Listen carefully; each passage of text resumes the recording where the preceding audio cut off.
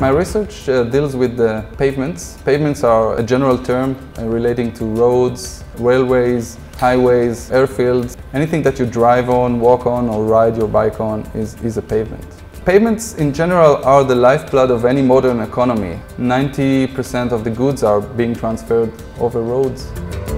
We are trying to learn the material properties of the pavements so we can make them last longer and safer, optimize material use. We are dealing with the mechanics of the problem. So once we have information about the material properties, we are able to forecast the behavior of any type of pavement. We can simulate any loading conditions. The main benefit of our work would be to increase the life of the existing pavements and make sure that new pavements would last longer.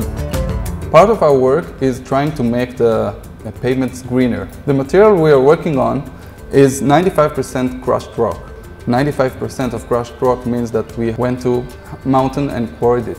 So whenever we can save on reuse and prolonging service life of existing pavements, we are actually saving the environment. We have a project we call Wisdom Stone, which is a joint project between us and the electrical department. We are embedding in rocks electronic components, and they would detect the status of the system and wirelessly transmit the information back to an office where we could assess the condition and repair problems before they get to the surface. We are in the preliminary phases. We have a prototype ready. We are hoping it would revolutionize the pavement field. I am the only full-time faculty working on these aspects in the entire country of Israel.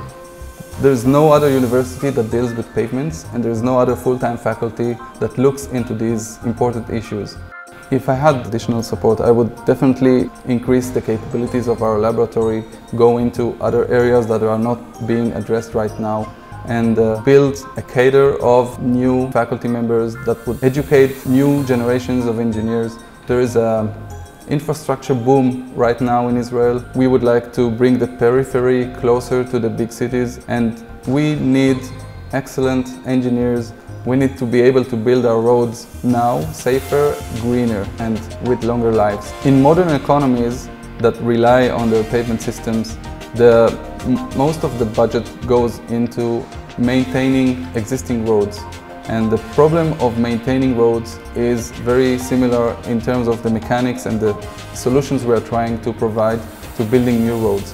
So in effect, what we have here would help both modern economies that are facing deteriorating roads and third world economies that are just now beginning to build their infrastructure.